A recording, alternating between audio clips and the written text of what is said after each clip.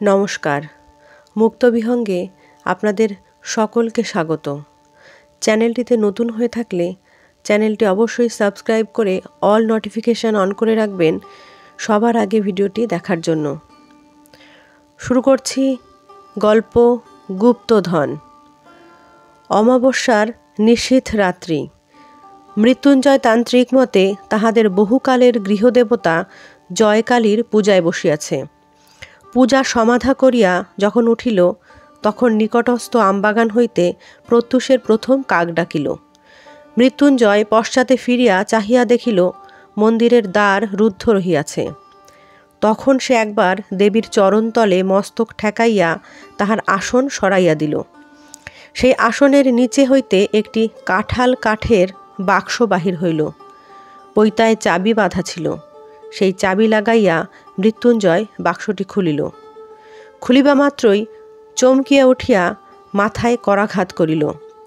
মৃত্যুঞ্জয়ের অন্দরের বাগান প্রাচীর দিয়া ঘেরা। সেই বাগানের এক প্রান্তে বড় বড় গাছের ছায়ায় অন্ধকারে এই ছোট মন্দিরটি। মন্দিরে জয়কালীর মূর্তি ছাড়া আর কিছুই নাহ। তাহার প্রবেশদ্বার একটি মাত্র। মৃত্যুঞ্জয় বাক্সটি লইয়া অনেকক্ষণ নাড়াচাড়া করিয়া দেখিল মৃত্যুঞ্জয় বাক্সটি খুলিবার পূর্বে তাহা বন্ধই ছিল। কেহ তাহা ভাঙে নাই। মৃত্যুঞ্জয় 10 বার করিয়া প্রতিমার চারিদিকে ঘুরিয়া হাতড়াইয়া দেখিল, কিছুই পাইল না। পাগলের মতো হইয়া মন্দিরের দ্বার খুলিয়া ফেলিল। তখন ভোরের আলো ফুটিতেছে। মন্দিরের চারিদিকে মৃত্যুঞ্জয় ঘুরিয়া ঘুরিয়া বৃথা আশ্বাসে খুঁজিয়া বেড়াইতে লাগিল। সকাল বেলাকার আলোক যখন পরিস্ফুট হইয়া উঠিল, তখন সে বাহিরের চণ্ডীমণ্ডপে আসিয়া মাথায় হাত দিয়া বসিয়া ভাবিতে লাগিল, সমস্ত রাত্রি অনিদ্রার পর ক্লান্ত শরীরে একটু তন্দ্রা আসিয়াছে। এমন সময় হঠাৎ চমকিয়া উঠিয়া শুনিল, জয় হোক বাবা। সম্মুখে প্রাঙ্গণে এক জটা জুটোধারী সন্ন্যাসী। মৃত্যুঞ্জয় ভক্তিভরে তাহাকে প্রণাম করিল। সন্ন্যাসী তাহার মাথায় হাত দিয়া আশীর্বাদ করিয়া কহিলেন, বাবা, তুমি মনের মধ্যে বৃথা শোক করিতেছ। শুনিয়া মৃত্যুঞ্জয় আশ্চর্য হইয়া উঠিল। কহিল, আপনি অন্তর্যামী, নহিলে আমার শোক কেমন করিয়া বুঝিলেন? আমি তো কাহাকেও কিছু বলি নাই। সন্ন্যাসী কহিলেন, বৎস, আমি বলিতেছি, তোমার যাহা হইয়াছে সেজন্য তুমি আনন্দ করো, শোক করিও না। মৃত্যুঞ্জয় তাহার 2 পা জড়াইয়া ধরিয়া কহিল, আপনি তবে তো সমস্তই জানিয়াছেন। কেমন করিয়া হারাইয়াছে, কোথায় গেলে ফিরিয়া পাইব, তাহা না বলিলে আমি আপনার চরণ ছাড়িব না। সন্ন্যাসী কহিলেন, আমি যদি তোমার অমঙ্গল কামনা করিতাম তবে বলিতাম, কিন্তু ভগবতী দয়া করিয়া যাহা হরণ করিয়াছেন সেজন্য শোক করিও না। মৃত্যুঞ্জয় সন্ন্যাসীকে প্রসন্ন করিবার জন্য সমস্ত দিন বিবিধ উপাচারে তাহার সেবা করিল। পরদিন প্রত্যুষে নিজের গোহাল হইতে লোটা ভরিয়া সফেন দুগ্ধ দুহিয়া লইয়া আসিয়া দেখিল, সন্ন্যাসী নাই। মৃত্যুঞ্জয় যখন শিশু ছিল, যখন তাহার পিতামহ হরিহর একদিন এই চণ্ডীমণ্ডপে বসিয়া তামাক খাইতেছিল, তখন এমনি করিয়াই একটি সন্ন্যাসী জয় হোক বাবা বলিয়া এই প্রাঙ্গণে আসিয়া দাঁড়াইয়াছিলেন। হরিহর সেই সন্ন্যাসীকে কয়েকদিন বাড়িতে রাখিয়া বিধিমত সেবার দ্বারা সন্তুষ্ট করিল। বিদায়কালে সন্ন্যাসী যখন জিজ্ঞাসা করিলেন, বৎস, তুমি কি চাও? হরিহর কহিল, বাবা, যদি সন্তুষ্ট হইয়া থাকেন তবে আমার অবস্থাটা একবার শুনুন। এককালে এই গ্রামে আমরা সকলের চেয়ে বর্ধিষ্ণু ছিলাম। আমার প্রপিতামহ দূর হইতে কুলীন আনাইয়া তাহার এক কন্যার বিবাহ দিয়েছিলেন। তাহার সেই দৌহিত্র বংশ আমাদিগকে ফাঁকি দিয়া আজকাল এই গ্রামে বড়লোক হইয়া উঠিয়াছে। আমাদের এখন অবস্থা ভালো নয়, কাজেই ইহাদের অহংকার সহ্য করিয়া থাকি, কিন্তু আর সহ্য হয় না। কি করিলে আবার আমাদের বংশ বড় হইয়া উঠিবে সেই উপায় বলিয়া দিন, সেই আশীর্বাদ করুন। সন্ন্যাসী ঈষৎ হাসিয়া কহিলেন, বাবা, ছোট হইয়া সুখে থাকো, বড় হইবার চেষ্টায় শ্রেয় দেখি না। কিন্তু হরিহর তবু ছাড়িল না। বংশকে বড় করিবার জন্য সে সমস্ত স্বীকার করিতে রাজি আছে। তখন সন্ন্যাসী তাহার ঝুলি হইতে কাপড়ে মোড়া একটি তুলট কাগজের লিখন বাহির করিলেন। কাগজখানি দীর্ঘ, কোষ্ঠীপত্রের মতো গুটানো। সন্ন্যাসী সেটি মেঝের উপরে খুলিয়া ধরিলেন। হরিহর দেখিল তাহাতে নানা প্রকার চক্রে নানা সাংকেতিক চিহ্ন আঁকা, আর সকলে নিম্নে একটি প্রকাণ্ড ছড়া লেখা আছে। তাহার আরম্ভটা এইরূপ: পায়ে ধরে সাধা, রা নাহি দেয় রাধা, শেষে দিল রা, পাগল ছাড়ো পা, তেঁতুল বটের কোলে, দক্ষিণে যাও চলে, ঈশান কোণে ঈশানী, কোহে দিলাম নিশানি, ইত্যাদি। হরিহর কহিল, বাবা, কিছুই তো বুঝিলাম না। সন্ন্যাসী কহিলেন, কাছে রাখিয়া দাও, দেবীর পূজা করো, তাহার প্রসাদে তোমার বংশে কেহ না কেহ এই লিখন বুঝিতে পারিবে। তখন সে এমন ঐশ্বর্য পাইবে জগতে যাহার তুলনা নাই। হরিহর মিনতি করিয়া কহিল, বাবা, কি বুঝাইয়া দিবেন না? সন্ন্যাসী কহিলেন, না, সাধনা দ্বারা বুঝিতে হইবে। এমন সময় হরিহরের ছোট ভাই শঙ্কর আসিয়া উপস্থিত হইল। তাহাকে দেখিয়া হরিহর তাড়াতাড়ি লিখনটি লুকাইবার চেষ্টা করিল। সন্ন্যাসী হাসিয়া কহিলেন, বড় হইবার পথের দুঃখ এখন হইতেই শুরু হইল, কিন্তু গোপন করিবার দরকার নাই, কারণ ইহার রহস্য কেবল একজন মাত্রই ভেদ করিতে পারিবে। হাজার চেষ্টা করিলেও আর কেহ তাহা পারিবে না। তোমাদের মধ্যে সেই লোকটি যে কে তাহা কেহ জানে না। অতএব ইহা সকলের সম্মুখেই নির্ভয়ে খুলিয়া রাখিতে পারো। সন্ন্যাসী চলিয়া গেলেন, কিন্তু হরিহর এ কাগজটি লুকাইয়া না রাখিয়া থাকিতে পারিল না। পাছে আর কেহ ইহা হইতে লাভবান হয়, পাছে তাহার ছোট ভাই শঙ্কর ইহার ফল ভোগ করিতে পারে, এই আশঙ্কায় হরিহর এই কাগজটি একটি কাঁঠাল কাঠের বাক্সে বন্ধ করিয়া তাহাদের গৃহদেবতা জয়কালীর আসনতলে লুকাইয়া রাখিল।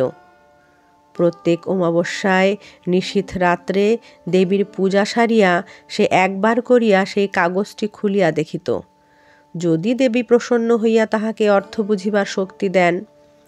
শঙ্কর কিছুদিন হইতে হরিহরকে মিনতি করিতে লাগিল, দাদা, আমাকে সেই কাগজটা একবার ভালো করিয়া দেখিতে দাও না।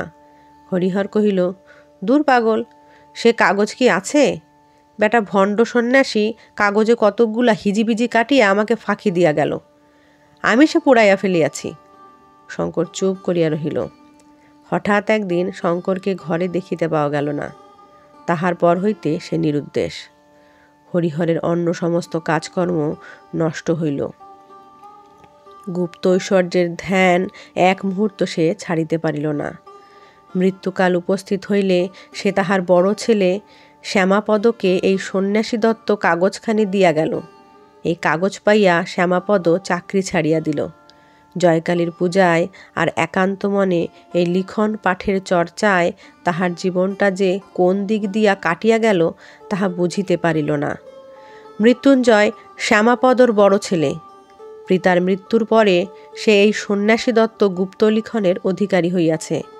তাহার অবস্থা উত্তরোত্তর যতই হীন হইয়া আসিতে লাগিল, ততই অধিকতর আগ্রহের সহিত ওই কাগজখানির প্রতি তাহার সমস্ত চিত্ত নিবিষ্ট হইল। এমন সময় গত অমাবস্যা রাত্রে পূজার পর লিখনখানি আর দেখিতে পাইল না। সন্ন্যাসীও কোথায় অন্তর্ধান করিল? মৃত্যুঞ্জয় কহিল, এই সন্ন্যাসীকে ছাড়া হইবে না, সমস্ত সন্ধান ইহার কাছ হইতেই মিলিবে। এই বলিয়া সে ঘর ছাড়িয়া সন্ন্যাসীকে খুঁজিতে বাহির হইল। 1 বৎসর পথে পথে কাটিয়া গেল। গ্রামের নাম ধারাগোল। সেখানে মৃত্যুঞ্জয় মুদির দোকানে বসিয়া তামাক খাইতেছিল আর অন্যমনস্ক হইয়া নানা কথা ভাবিতেছিল। কিছু দূরে মাঠের ধার দিয়া একজন সন্ন্যাসী চলিয়া গেল। প্রথমটা মৃত্যুঞ্জয়ের মনোযোগ আকৃষ্ট হইল না। একটু পরে হঠাৎ তাহার মনে হইল, যে লোকটা চলিয়া গেল এই তো সেই সন্ন্যাসী। তাড়াতাড়ি হুকাটা রাখিয়া মুদিকে সচকিত করিয়া এক দৌড়ে সে দোকান হইতে বাহির হইয়া গেল, কিন্তু সে সন্ন্যাসীকে দেখা গেল না। তখন সন্ধ্যা অন্ধকার হইয়া আসিয়াছে। অপরিচিত স্থানে কোথায় যে সন্ন্যাসীর সন্ধান করিতে যাইবে তাহা সে ঠিক করিতে পারিল না। দোকানে ফিরিয়া আসিয়া মুদিকে জিজ্ঞাসা করিল, ওই যে মস্ত বন দেখা যাইতেছে, ওখানে কি আছে? মুদি কহিল, এককালে ওই বন শহর ছিল, কিন্তু অগস্ত্য মুনির শাপে ওখানকার রাজা প্রজা সমস্তই মরকে মরিয়াছে। লোকে বলে ওখানে অনেক ধনরত্ন আজও খুঁজিলে পাওয়া যায়, কিন্তু দিন দুপুরেও ওই বনে সাহস করিয়া কেহ যাইতে পারে না। যে গেছে সে আর ফেরে নাই। মৃত্যুঞ্জয়ের মন চঞ্চল হইয়া উঠিল। সমস্ত রাত্রি মুদির দোকানে মাদুরের উপর পড়িয়া মশার জ্বালায় সর্বাঙ্গ চাপড়াইতে লাগিল, আর ওই বনের কথা, সন্ন্যাসীর কথা, সেই হারানো লিখনের কথা ভাবিতে থাকিল। বারবার পড়িয়া সেই লিখনটি মৃত্যুঞ্জয়ের প্রায় কণ্ঠস্থ হইয়া গিয়াছিল। তাই এই অনিদ্রাবস্থায় কেবলই তাহার মাথায় ঘুরিতে লাগিল, পায়ে ধরে সাধা, রা নাহি দেয় রাধা, শেষে দিল রা, পাগল ছাড়ো পা। মাথা গরম হইয়া উঠিল। কোনো মতেই এই কটা ছত্র সে মন হইতে দূর করিতে পারিল না। অবশেষে ভোরের বেলায় যখন তাহার তন্দ্রা আসিল, তখন স্বপ্নে এই চারি ছত্রের অর্থ অতি সহজে তাহার নিকট প্রকাশ হইল। দেব রাধার রা না থাকিলে ধা রহিল, শেষে দিল রা, অতএব হইল ধারা। পাগল ছাড়ো পা, পাগলের পা ছাড়িলে গোল, বাকি রহিল, অতএব সমস্তটা মিলিয়া হইল ধারাগোল। এ জায়গাটার নাম তো ধারাগোলই বটে। স্বপ্ন ভাঙিয়া মৃত্যুঞ্জয় লাফাইয়া উঠিল। সমস্ত দিন বনের মধ্যে ফিরিয়া সন্ধ্যাবেলায় বহু কষ্টে পথ খুঁজিয়া অনাহারে মৃতপ্রায় অবস্থায় মৃত্যুঞ্জয় গ্রামে ফিরিল। পরদিন চাদরে চিড়া বাঁধিয়া পুনর্বার সে বনের মধ্যে যাত্রা করিল। অপরাহ্নে একটা দিঘির ধারে আসিয়া উপস্থিত হইল। দিঘির মাঝখানটা পরিষ্কার জল, আর পাড়ের গায়ে গায়ে চারিদিকে পদ্ম আর কুমুদের বন। পাথরে বাঁধানো ঘাট ভাঙিয়া চুরিয়া পড়িয়াছে। এইখানে জলে চিড়া ভিজাইয়া খাইয়া দিঘির চারিদিক প্রদক্ষিণ করিয়া দেখিতে লাগিল। দিঘির পশ্চিম পাড়ির প্রান্তে হঠাৎ মৃত্যুঞ্জয় থমকিয়া দাঁড়াইল। দেখি একটা তেঁতুল গাছকে বেষ্টন করিয়া প্রকাণ্ড বটগাছ উঠিয়াছে। তৎক্ষণাৎ তাহার মনে পড়িল, তেঁতুল বটের কোলে দক্ষিণে যাও চলে। দক্ষিণে কিছু দূর যাইতেই ঘন জঙ্গলের মধ্যে আসিয়া পড়িল। সেখানে সে বেদ ঝাড় ভেদ করিয়া চলা একেবারে অসাধ্য। যাহা হোক, মৃত্যুঞ্জয় ঠিক করিল এই গাছটাকে কোনো মতে হারাইলে চলিবে না। এই গাছের কাছে ফিরিয়া আসিবার সময় গাছের অন্তরাল দিয়া অনতি দূরে একটা মন্দিরের চূড়া দেখা গেল। সেই দিকের প্রতি লক্ষ্য করিয়া মৃত্যুঞ্জয় এক ভাঙা মন্দিরের কাছে আসিয়া উপস্থিত হইল। দেখিল নিকটে একটা চুল্লি, পোড়া কাঠ আর ছাই পড়িয়াছে। অতি সাবধানে মৃত্যুঞ্জয় ভগ্নদ্বার মন্দিরের মধ্যে উঁকি মারিল। সেখানে কোনো লোক নাই, প্রতিমা নাই, কেবল একটি কম্বল, কপণ্ডলু আর গেরুয়া উত্তরীয় পড়িয়া আছে। তখন সন্ধ্যা আসন্ন হইয়া আসিয়াছে। গ্রাম বহুদূরে। অন্ধকারে বনের মধ্যে পথ সন্ধান করিয়া যাইতে পারিবে কিনা তাই এই মন্দিরে মনুষ্য বসতির লক্ষণ দেখিয়া মৃত্যুঞ্জয় খুশি হইল। মন্দির হইতে একটি বৃহৎ প্রস্তরখণ্ড ভাঙিয়া দ্বারের কাছে পড়িয়াছিল। সেই পাথরের উপরে বসিয়া নত শিরে ভাবিতে ভাবিতে মৃত্যুঞ্জয় হঠাৎ পাথরের গায়ে কি যেন লেখা দেখিতে পাইল। ঝুঁকিয়া পড়িয়া দেখিল একটি চক্র আঁকা, তাহার মধ্যে কতক স্পষ্ট কতকগুলি লুপ্তপ্রায়ভাবে নিম্নলিখিত সাংকেতিক অক্ষর লেখা আছে। এই চক্রটি মৃত্যুঞ্জয়ের সুপরিচিত। কত অমাবস্যা রাত্রে পূজাগৃহে সুগন্ধ ধূপের ধূমে ঘৃত দীপালোকে তুলট কাগজে অঙ্কিত এই চক্রচিহ্নের উপরে ঝুঁকিয়া পড়িয়া রহস্য ভেদ করিবার জন্য একাগ্রমনে সে দেবীর প্রসাদ যাচিয়া করিয়াছে। আজ অভীষ্ট সিদ্ধির অত্যন্ত সন্নিকটে আসিয়া তাহার সর্বাঙ্গ যেন কাঁপিতে লাগিল। পাছে তীরে আসিয়া তরি ডোবে, পাছে সামান্য একটা ভুলে তাহার সমস্ত নষ্ট হইয়া যায়, পাছে সেই সন্ন্যাসী পূর্বে আসিয়া সমস্ত উদ্ধার করিয়া লইয়া গিয়া থাকে, এই আশঙ্কায় তাহার বুকের মধ্যে তোলপাড় করিতে লাগিল।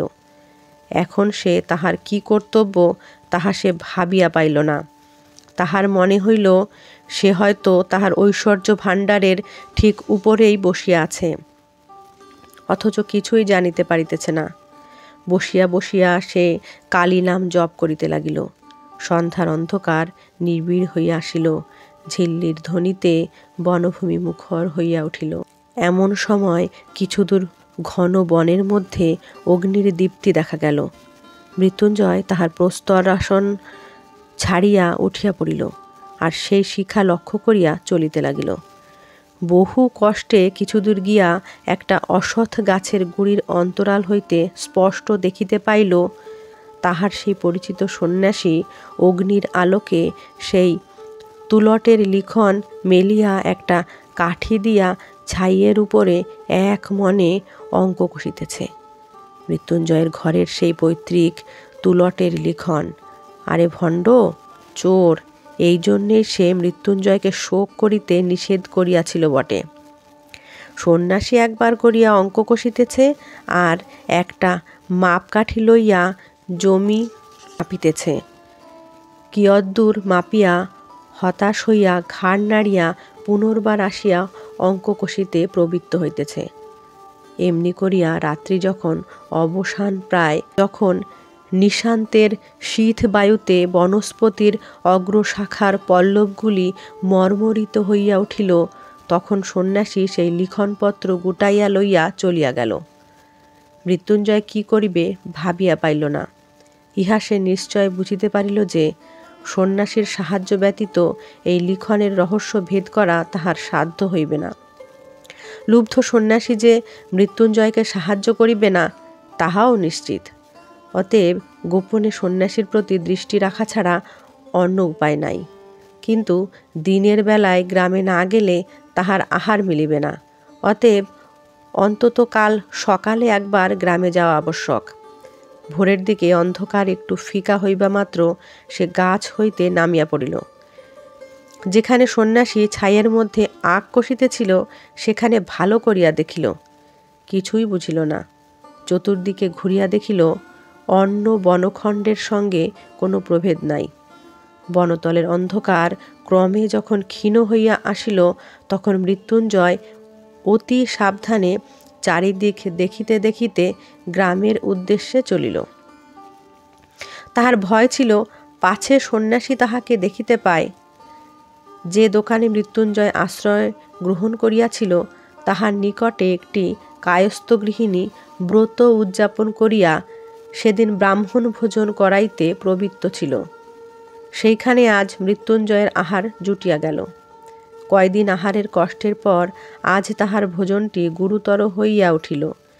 সেই গুরুভোজনের পর যেমন তামাকটি খাইয়া দোকানের মাদুরটিতে একবার গড়াইয়া লইবার ইচ্ছা করিল, অমনি গত রাত্রির অনিদ্রাকাতর মৃত্যুঞ্জয় ঘুমে আচ্ছন্ন হইয়া পড়িল।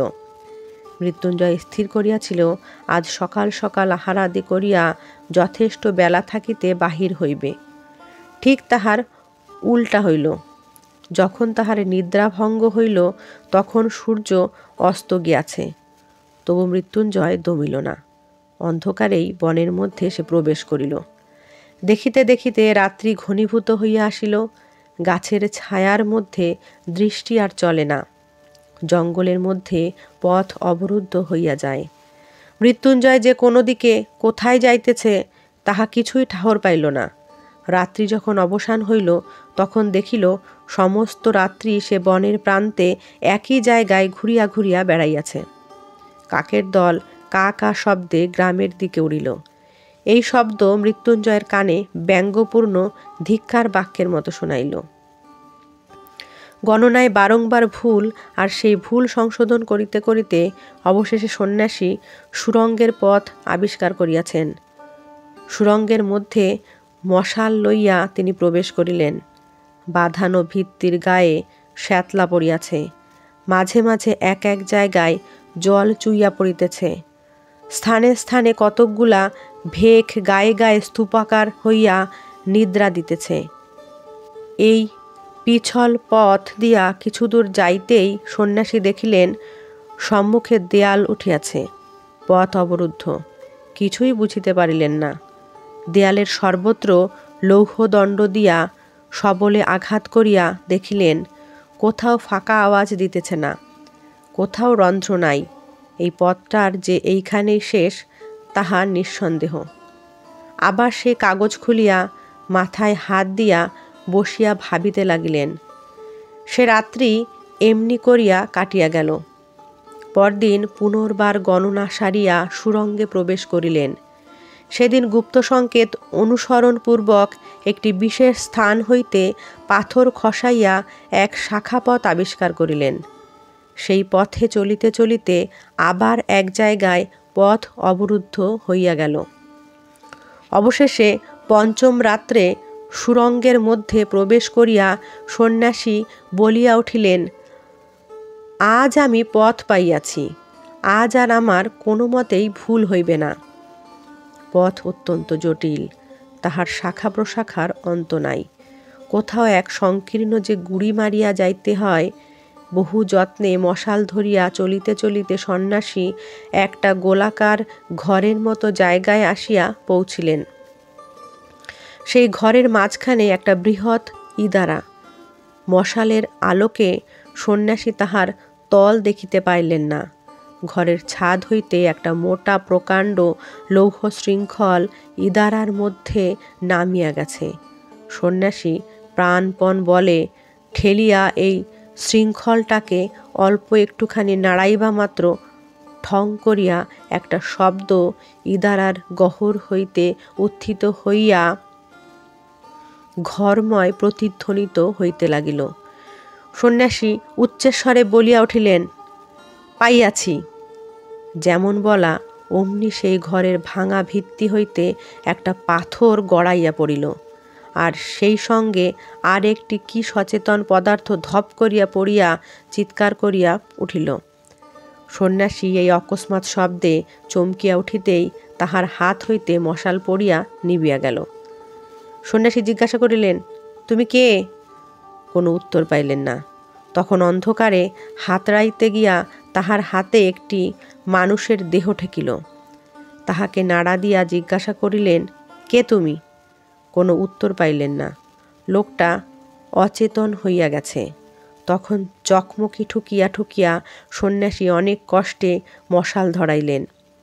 ইতিমধ্যে সেই লোকটাকেও সংজ্ঞাপ্রাপ্ত হইল, আর উঠিবার চেষ্টা করিয়া বেদনায় আর্তনাদ করিয়া উঠিল। সন্ন্যাসী কহিলেন, এ কি মৃত্যুঞ্জয় যে, তোমার এমতি হইল কেন? মৃত্যুঞ্জয় কহিল, বাবা মাপ করো, ভগবান আমাকে শাস্তি দিয়াছেন। তোমাকে পাথর ছুঁড়িয়া মারিতে গিয়া সামলাইতে পারি নাই। পিছলে পাথর শুদ্ধ আমি পড়িয়া গেছি, পাটা নিশ্চয় ভাঙিয়া গেছে। সন্ন্যাসী কহিলেন, আমাকে মারিয়া তোমার কি লাভ হইত? মৃত্যুঞ্জয় কহিল, লাভের কথা তুমি জিজ্ঞাসা করিতেছ? তুমি কিসের লোভে আমার পূজাঘর হইতে লিখনখানি চুরি করিয়া এই সুরঙ্গের মধ্যে ঘুরিয়া বেড়াইতেছ? তুমি চোর, তুমি ভণ্ড। আমার পিতামহকে যে সন্ন্যাসী ওই লিখনখানি দিয়াছিলেন, তিনি বলিয়াছিলেন, আমাদেরই বংশের কেহ এই লিখনের সংকেত বুঝিতে পারিবে। এই গুপ্ত ঐশ্বর্য আমাদেরই বংশের প্রাপ্য। তাই আমি এই কয়দিন না খাইয়া না ঘুমাইয়া ছায়ার মতো তোমার পশ্চাতে ফিরিয়াছি। আজ যখন তুমি বলিয়া উঠিলে পাইয়াছি তখন আমি আর থাকিতে পারিলাম না। আমি তোমার পশ্চাতে আসিয়া ওই গর্তটার ভিতরে লুকাইয়া বসিয়াছিলাম। ওখান হইতে একটা পাথর খসাইয়া তোমাকে মারিতে গেলাম, কিন্তু শরীর দুর্বল, জায়গাটাও অত্যন্ত পিছল, তাই পড়িয়া গেছি। এখন তুমি আমাকে মারিয়া ফেলো, সেও ভালো। আমি যক্ষ হইয়া এই ধন আগলাইব, কিন্তু তুমি ইহা লইতে পারিবে না, কোনো মতেই না। যদি লইতে চেষ্টা করো, আমি ব্রাহ্মণ, তোমাকে অভিশাপ দিয়া এই কূপের মধ্যে ঝাঁপ দিয়া পড়িয়া আত্মহত্যা করিব। এ ধন তোমার ব্রহ্মরক্ত গোরক্ত তুল্য হইবে। এ ধন তুমি কোনোদিন সুখে ভোগ করিতে পারিবে না। আমাদের পিতা পিতামহ এই ধনের উপরে সমস্ত মন রাখিয়া মরিয়াছেন। এই ধনের ধ্যান করিতে করিতে আমরা দরিদ্র হইয়াছি। এই ধনের সন্ধানে আমি বাড়িতে অনাথা স্ত্রী ও শিশু সন্তান ফেলিয়া আহার নিদ্রা ছাড়িয়া লক্ষ্মী ছাড়া পাগলের মতো মাঠে ঘাটে ঘুরিয়া বেড়াইতেছি। এ ধন তুমি আমার চোখের সম্মুখে কখনো লইতে পারিবে না। সন্ন্যাসী কহিলেন, মৃত্যুঞ্জয়, তবে শোনো, সমস্ত কথা তোমাকে বলি। তুমি জানো তোমার পিতামহের এক কনিষ্ঠ সহোদর ছিল, তার নাম ছিল শঙ্কর। মৃত্যুঞ্জয় কহিল, হ্যাঁ, তিনি নিরুদ্দেশ হইয়া বাহির হইয়া গিয়াছেন। সন্ন্যাসী কহিলেন, আমি সেই শঙ্কর। মৃত্যুঞ্জয় হতাশ হইয়া দীর্ঘ নিঃশ্বাস ফেলিল। এতক্ষণ এই গুপ্তধনের উপর তাহার যে একমাত্র দাবি সে সাব্যস্ত করিয়া বসিয়াছিল, তাহারই বংশের আত্মীয় আসিয়া সে দাবি নষ্ট করিয়া দিল। শঙ্কর কহিলেন, দাদা সন্ন্যাসীর নিকট হইতে লিখন পাইয়া অবধি আমার কাছে তাহা বিধিমতে লুকাইবার চেষ্টা করিতেছিলেন, কিন্তু তিনি যতই গোপন করিতে লাগিলেন, আমার ঔৎসুক্য ততই বাড়িয়া উঠিল। তিনি দেবীর আসনের নিচে বাক্সের মধ্যে ওই লিখনখানি লুকাইয়া রাখিয়াছিলেন। আমি তাহার সন্ধান পাইলাম, আর দ্বিতীয় চাবি বানাইয়া প্রতিদিন অল্প অল্প করিয়া সমস্ত কাগজখানা নকল করিতে লাগিলাম। যেদিন নকল শেষ হইল, সেই দিনই আমি এই ধনের সন্ধানে ঘর ছাড়িয়া বাহির হইলাম। আমারও ঘরে অনাথা স্ত্রী এবং একটি শিশু সন্তান ছিল। আজ তাহারা কেহ বাঁচিয়া নাই। কত দেশ দেশান্তরে ভ্রমণ করিয়াছি, তাহা বিস্তারিত বর্ণনার প্রয়োজন নাই। সন্ন্যাসী দত্ত এই লিখন নিশ্চয় কোনো সন্ন্যাসী আমাকে বুঝাইয়া দিতে পারিবেন, এই মনে করিয়া অনেক সন্ন্যাসীর আমি সেবা করিয়াছি। অনেক ভণ্ড সন্ন্যাসী আমার ওই কাগজের সন্ধান পাইয়া তাহা হরণ করিবারও চেষ্টা করিয়াছে। এইরূপে কত বৎসরের পর বৎসর কাটিয়াছে। আমার মনে এক মুহূর্তের জন্য সুখ ছিল না, শান্তি ছিল না। অবশেষে পূর্ব জন্মার্জিত পুণ্যের বলে কুমায়ুন পর্বতে বাবা স্বরূপানন্দ স্বামীর সঙ্গ পাইলাম। তিনি আমাকে কহিলেন, বাবা, তৃষ্ণা দূর করো, তাহা হইলেই বিশ্বব্যাপী অক্ষয় সম্পদ আপনি তোমাকে ধরা দিবে। তিনি আমার মনের দাহ জুড়াইয়া দিলেন। তাহার প্রসাদে আকাশের আলোক আর ধরণীর শ্যামলতা আমার কাছে রাজ সম্পদ হইয়া উঠিল। একদিন পর্বতের শিলাতলে শীতের সায়ান্নে পরমহংস বাবার ধুনিতে আগুন জ্বলিতেছিল। সেই আগুনে আমার কাগজখানা সমর্পণ করিলাম। বাবা ঈষৎ একটু হাসিলেন। সে হাসির অর্থ তখন বুঝি নাই, আজ বুঝিয়াছি। তিনি নিশ্চয় মনে মনে বলিয়াছিলেন, কাগজখানা ছাই করিয়া ফেলা সহজ, কিন্তু বাসনা এত সহজে ভস্মসাৎ হয় না। কাগজখানার যখন কোনো চিহ্ন রহিল না, তখন আমার মনের চারিদিক হইতে একটা নাগপাশ বন্ধন যেন সম্পূর্ণরূপে খুলিয়া গেল। মুক্তির অপূর্ব আনন্দে আমার চিত্ত পরিপূর্ণ হইয়া উঠিল। আমি মনে করিলাম, এখন হইতে আমার আর কোনো ভয় নাই। আমি জগতে কিছুই চাই না। ইহার অনতিকাল পরে পরমহংস বাবার সঙ্গ হইতে চ্যুত হইলাম। তাহাকে অনেক খুঁজিলাম, কোথাও তাহার দেখা পাইলাম না। আমি তখন সন্ন্যাসী হইয়া নিরাসক্ত চিত্তে ঘুরিয়া বেড়াইতে লাগিলাম। অনেক বৎসর কাটিয়া গেল, সেই লিখনের কথা প্রায় ভুলিয়াই গেলাম। এমন সময় একদিন এই ধারাগোলের বনের মধ্যে প্রবেশ করিয়া একটি ভাঙা মন্দিরের মধ্যে আশ্রয় লইলাম।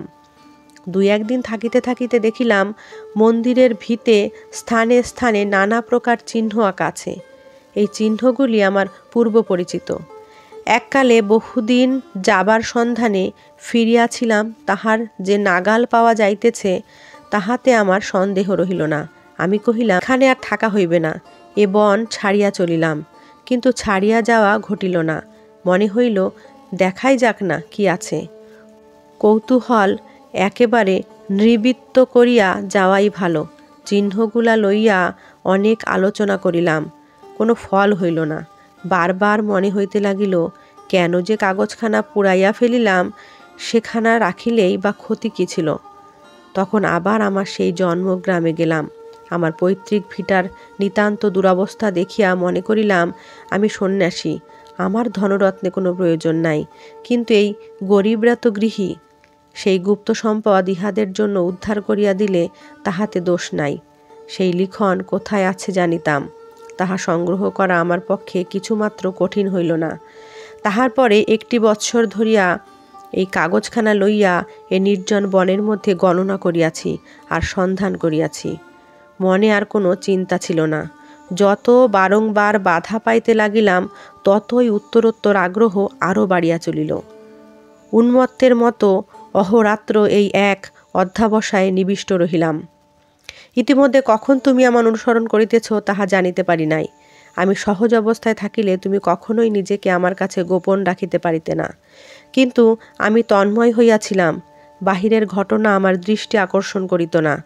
তাহার পরে যাহা খুঁজিতেছিলাম আজ এইমাত্র তাহা আবিষ্কার করিয়াছি।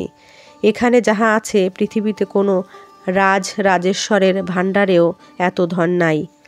আর একটিমাত্র সংকেত ভেদ করিলেই সেই ধন পাওয়া যাইবে। এই সংকেতটি সর্বাপেক্ষা দুরূহ, কিন্তু এই সংকেতটিও আমি মনে মনে ভেদ করিয়াছি, সেই জন্যই পাইয়াছি বলিয়া মনের উল্লাসে চিৎকার করিয়া উঠিয়াছিলাম। যদি ইচ্ছা করি তবে আর 1 দণ্ডের মধ্যে সেই স্বর্ণমাণিক্যের ভাণ্ডারের মাঝখানে গিয়া দাঁড়াইতে পারি। মৃত্যুঞ্জয় শঙ্করের পা ঝরাইয়া ধরিয়া কহিল, তুমি সন্ন্যাসী, তোমার তো ধনের কোনো প্রয়োজন নাই। আমাকে সেই ভাণ্ডারের মধ্যে লইয়া যাও, আমাকে বঞ্চিত করিও না। শঙ্কর কহিলেন, আজ আমার শেষ বন্ধন মুক্ত হইয়াছে। তুমি ওই যে পাথর ফেলিয়া আমাকে মারিবার জন্য উদ্যত হইয়াছিলে, তাহার আঘাত আমার শরীরে লাগে নাই, কিন্তু তাহা আমার মুহাবরণকে ভেদ করিয়াছে। তৃষ্ণার করাল মূর্তি আজ আমি দেখিলাম। আমার গুরু পরমহংসদেবের নিগূঢ় প্রশান্ত হাস্য এতদিন পরে আমার অন্তরের কল্যাণদ্বীপে অনির্বাণ আলোক শিখা জ্বালাইয়া তুলিল। মৃত্যুঞ্জয় শঙ্করের পা ধরিয়া পুনরায় কাতর স্বরে কহিল, তুমি মুক্ত পুরুষ, আমি মুক্ত নহি, আমি মুক্তি চাহি না।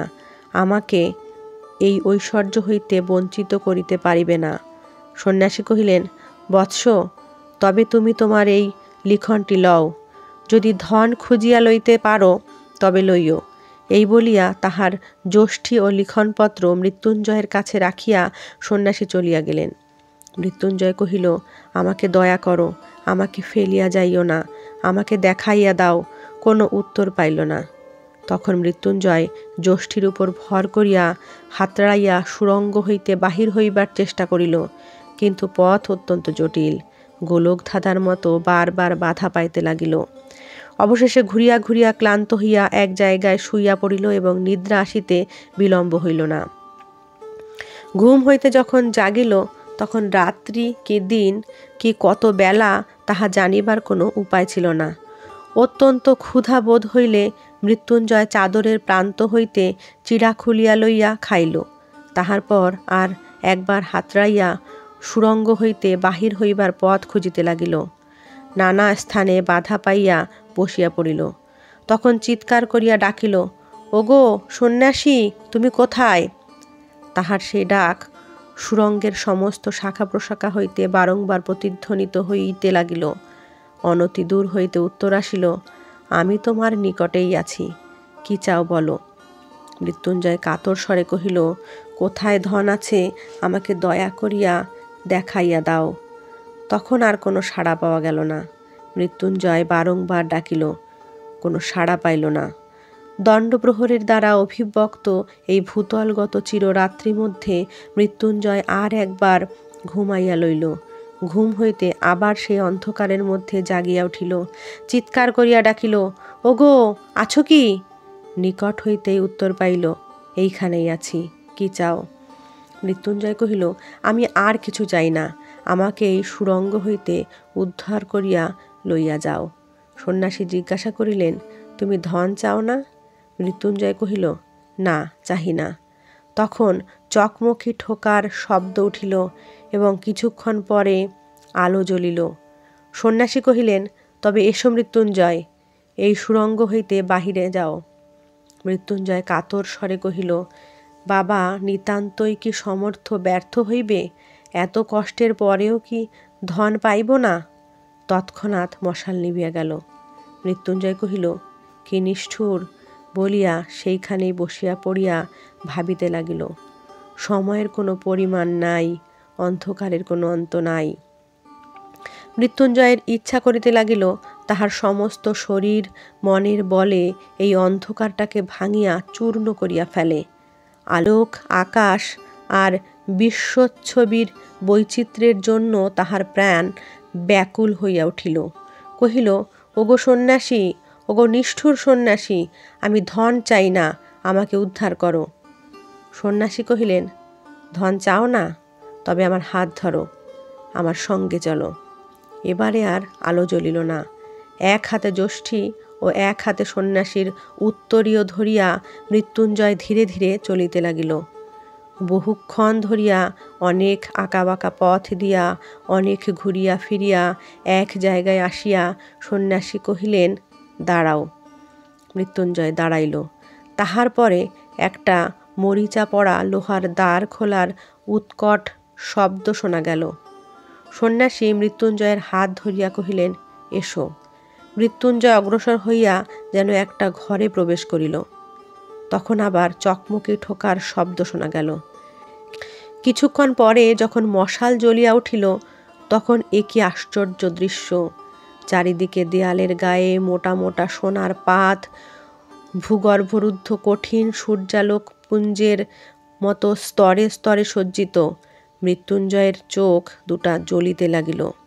সে পাগলের মতো বলিয়া উঠিল, এ সোনা আমার, এ আমি কোনো মতেই ফেলিয়া যাইতে পারিব না। সন্ন্যাসী কহিলেন, আচ্ছা, ফেলিয়া যাইও না।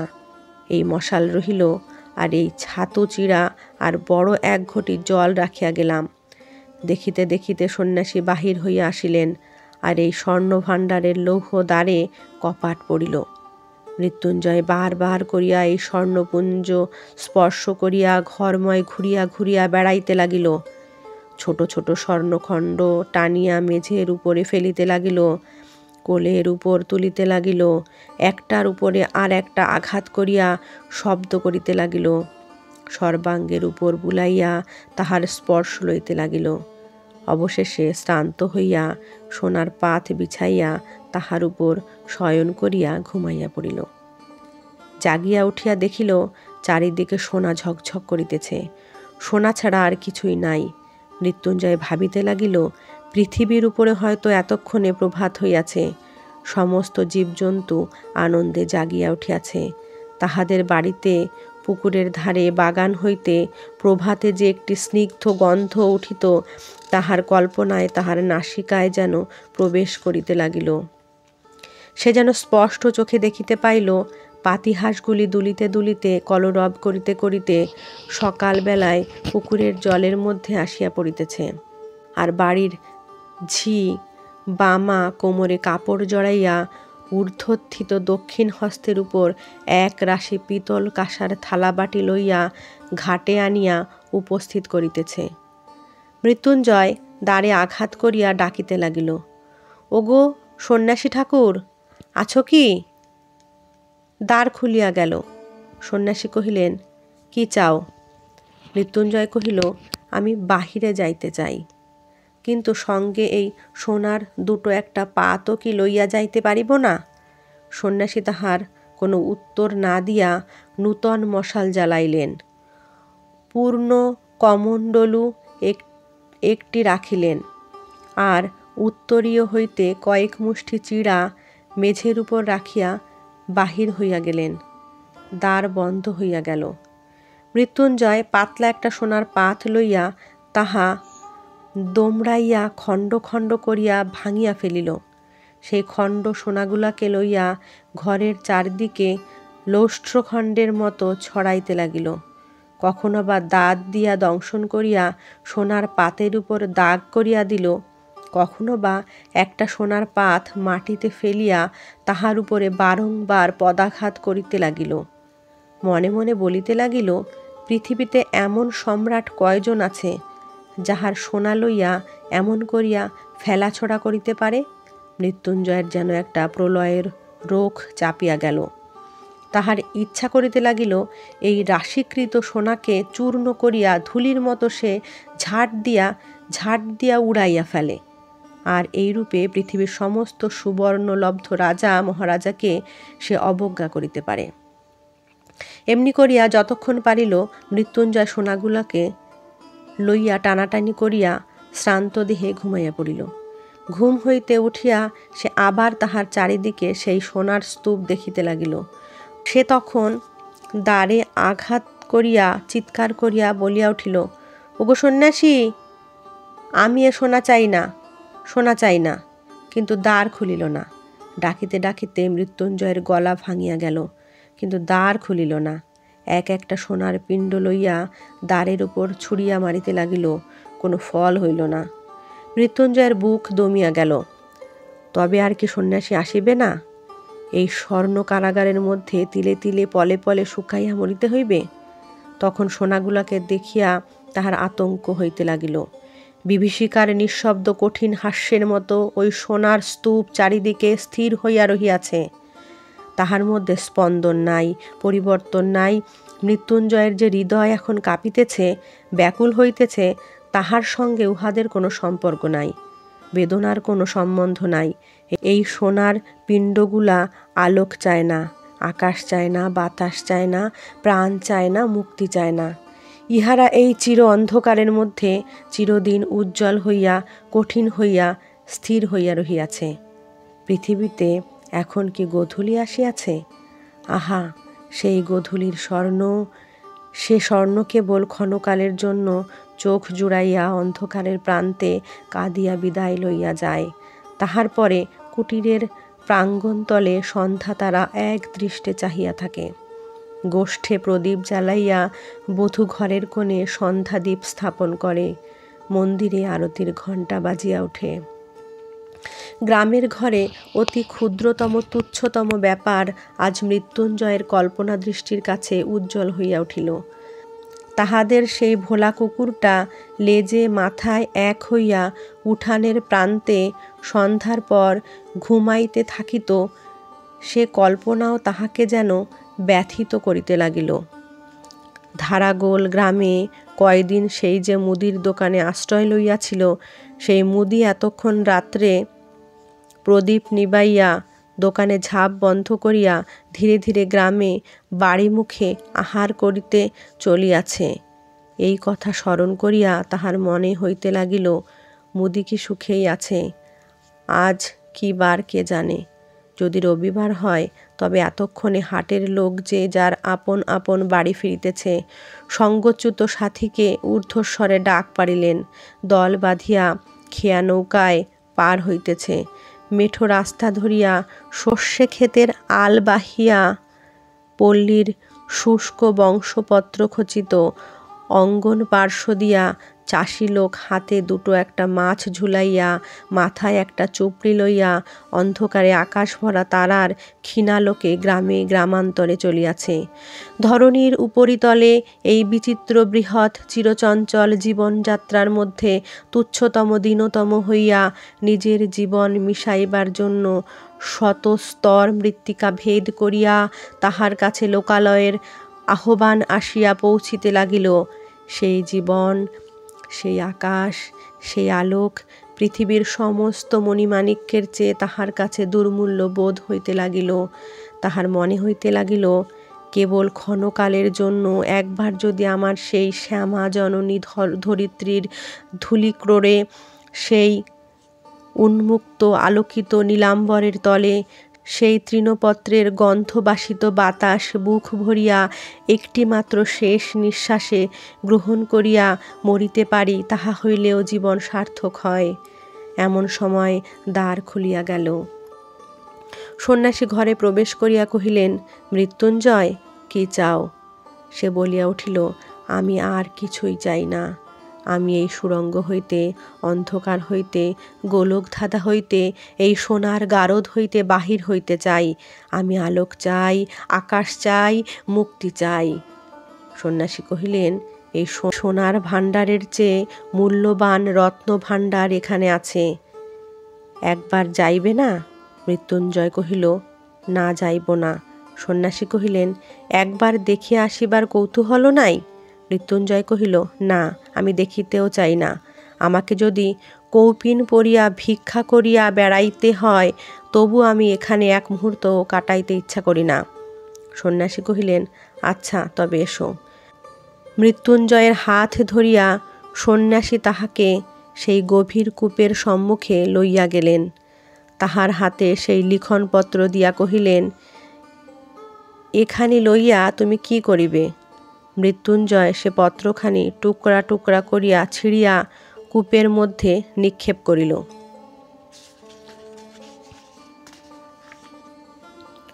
নমস্কার।